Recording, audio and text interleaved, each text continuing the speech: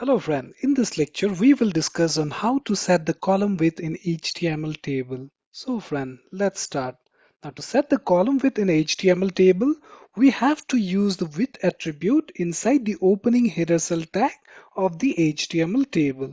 For example, we will be having the opening header cell tag inside which we will set the width attribute with a value as 250 pixel.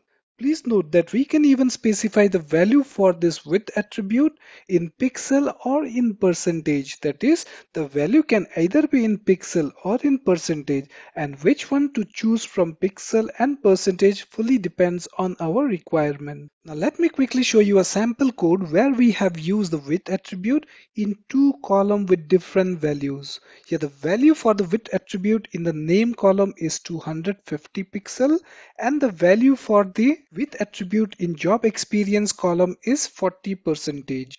The main purpose of setting the width value in one column as pixel and in the other column in percentage is to show that we can set value either in pixel as well as in percentage.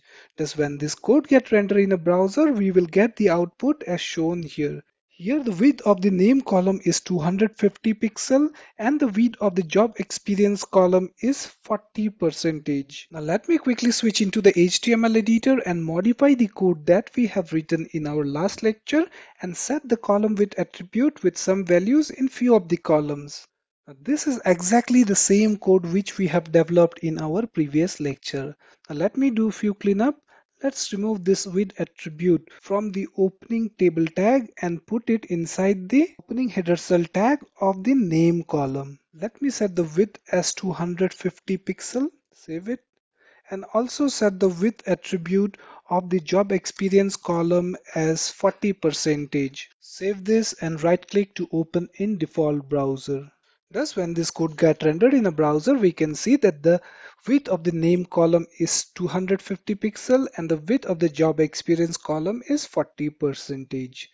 Now let's reduce the size of the browser. When we decrease the size of the browser, even the width of the job experience column is also decreasing. This is because this will occupy 40% of the available browser width, whereas the width of the name column is fixed. So the major difference when we specify the width in pixel and the width in percentage is if we specify the width in pixel, it will always remain fixed. But if we specify the width in percentage, it will occupy or it will resize itself based on the width of the browser. So this is how we can set the column width in HTML table. Thank you for watching.